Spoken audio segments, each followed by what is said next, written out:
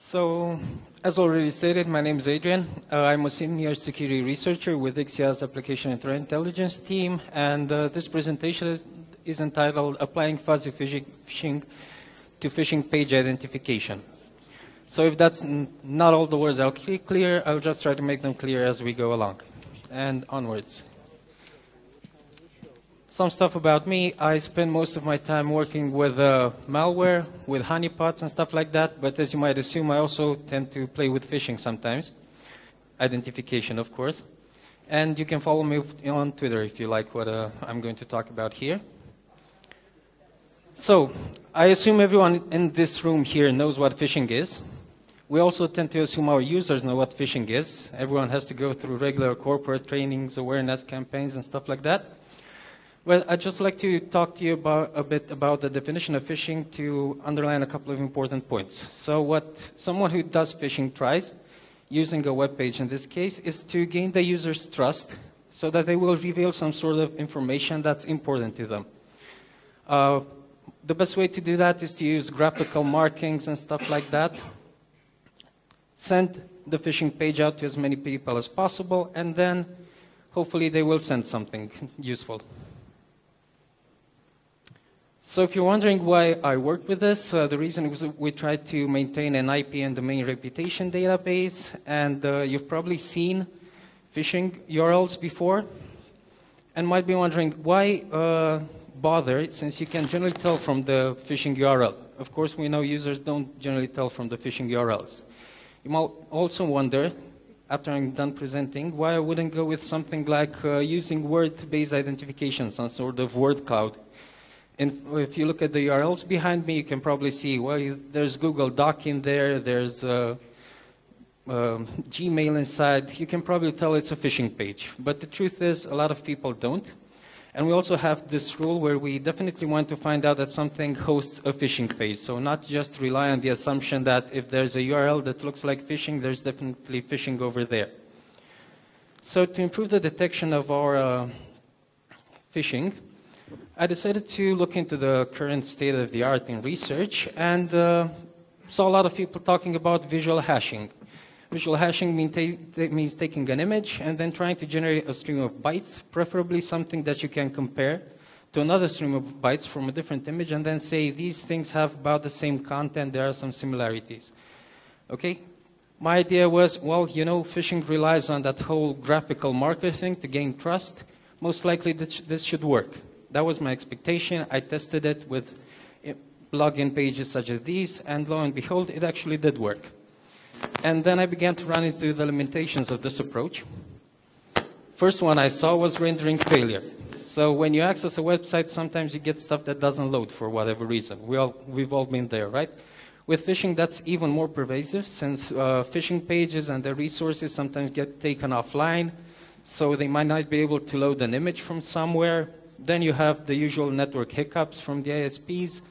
And then from time to time, a headless browser you're using simply doesn't render in the allotted time. And you might say, yes, but a legitimate user wouldn't probably be fooled by these. So I shouldn't have to worry about these. But sometimes you have incomplete failures. What happens if only 5 of those images get loaded instead of all 6 of them? Someone might actually say, okay, looks safe. I'll just insert my credentials in here. So this was one of the reasons I decided with no-go on this. The other one is that thanks to the magic of HTML and CSS, you can actually do very small modifications to a phishing page and obtain a completely different visual result. Like in this case, simply changing the URL of a CSS URL parameter, you can just go with a completely different background. Again, first idea is yes, but I, for one human, can definitely tell that's about the same thing. It's a login page. But a simple visual hashing algorithm can't know that.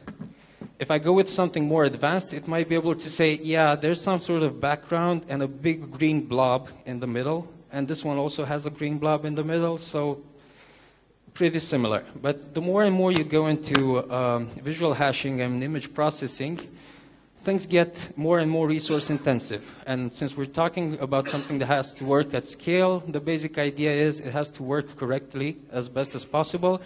And it also has to be dirt cheap when it comes in terms of computation. So I decided to give up on this approach and then went back to the assumptions of the phishing process. So an author tries to create a login page template, then deploys it at scale, and then at the end will finally profit from this.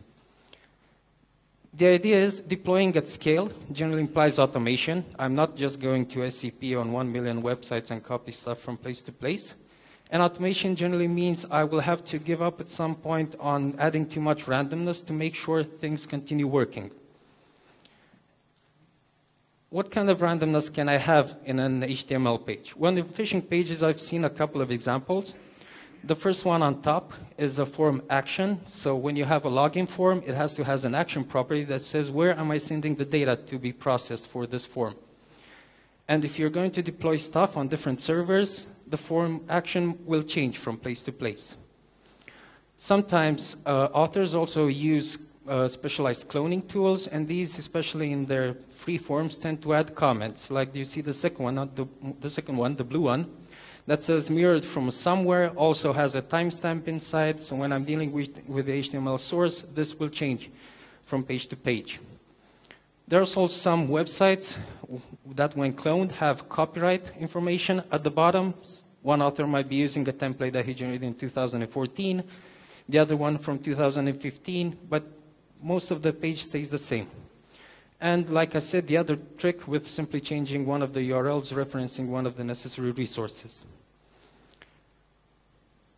So the idea is to find a hashing algorithm that will ignore these small differences. If you work in security, you're aware of hashing, and mostly cryptographic hashing, which has this security requirement that when I make modifications, that will imply a lot of randomness in the final hash, because I don't want to be able to tell what was changed in the stuff that was hashed, right? That would be grave danger to security. Fuzzy hashes, on the other hand, they don't work exactly the same. They have some statistical probabilities of doing stuff, and what I found was that some have a property, let's call it locality, that works something like this. When I make a modification in the input in one place in the file, it will be output in a similar location in the hash, so that if in the input file I make a modification in the beginning, the modification will be at the beginning of the hash. Same goes for the end of the two. You can see these two examples. So they're both fake Microsoft credential login pages.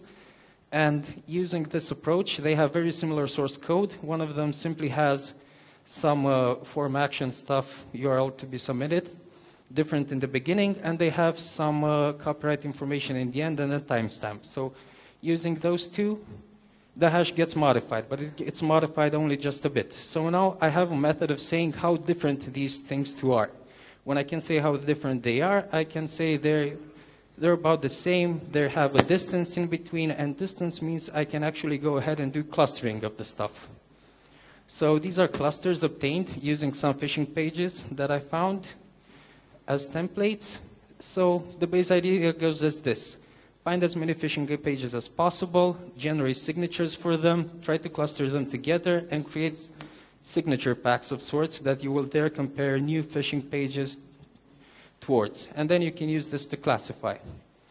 If you're wondering about efficiency, this approach works pretty well. I haven't had it have any false positive while I was testing. The way we use it is also to correlate with other detection methods, both commercial and privately developed. And we've had an increase in the number of detections thanks to having this good extra vote. Overall, it's been worth my time investigating this, and it's been a lot of fun just to poke around seeing phishing pages at work. That's it for me. This was a lightning talk, so I have to keep it short. If you guys have any questions. Okay, thank you so much, Adrian. We do have time for questions, so let's check if we have. Just a quick one right here. Have you thought about using machine learning to detect such pages? Yes, we do have a phishing engine trained using machine learning, and it does have some good results. Of course, it does have some bad results from place to place. We've used it, and it's been successful. Is it a supervised model, or is it an unsupervised Yes, one? it's a supervised model that we've trained before. We use the data we detect from time to time that we know has been validated, and then do retraining using that to be able to detect more and more stuff. Cool, cool. Because this looks to me like an unsupervised machine learning approach. Well, it's not machine learning. Of course, it's practically signature-based. It might work, but I haven't actually tried applying this. Cool. Thanks. We have another one here. Adrian, I'm here. Oh, there you go. Yeah, as I saw this, you kind of compared HTML source code. Yeah, that's it. So what if somebody like minifies it, but with a random class generation pattern? So it would be kind of different. And still maybe look exactly the same. Yeah, I thought about that idea. Actually, you know, fuzzy hashes have been used for malware detection up until one point where packing became so often that the approach simply did not work. Right now, there's not that much that I can see for phishing. There is a trick that I've seen where they basically generate an empty page, add some JavaScript code, and the JavaScript code calls some AS encrypted blob. Actually, there were two instances. One said AS, do AS decrypt, something like that, and the truth was they were XORing with 1 byte. But I guess it was just to scare people away from analyzing. And the other one actually used an open JavaScript implementation of AAS where they used decryption on the fly. The thing is, most of that stuff, most of the encrypted blob was grabbed from somewhere else, and that minimal content that I had from the original phishing page was actually enough to classify stuff like that, because what I have right there is just like you have for malware, those generic crypter, packer, or whatnot detections. Basically, I'm detecting this approach of being used. And there aren't too many websites which would have a legitimate reason of doing some of this. They could add much more randomness if they want to, I guess. But so far it works. So it definitely won't work indefinitely. So. Okay, thank you so much, Adrian. Thank you.